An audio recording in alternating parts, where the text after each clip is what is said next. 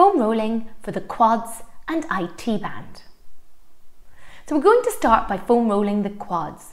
So making sure that our clients, while they're on the foam roller, maintain a good position so that they're not causing any compromise or risk of injury.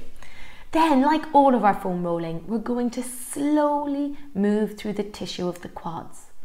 Find a tender spot and hold. We can move around, so here I've moved from the front, more rectus femoris, vastus intermedius, onto the lateral side.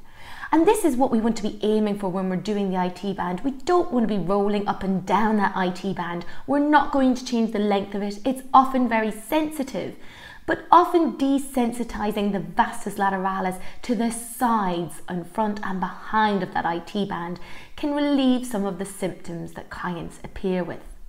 So here I'm just changing my position, again making sure that I'm in a good stable position, slowly rolling to a tender point, breathing until I feel that pain fade. Here I'm coming right up onto the TFL, the tensor fascia lata, the muscle that runs into the IT band, which again can often have trigger points or be quite tight.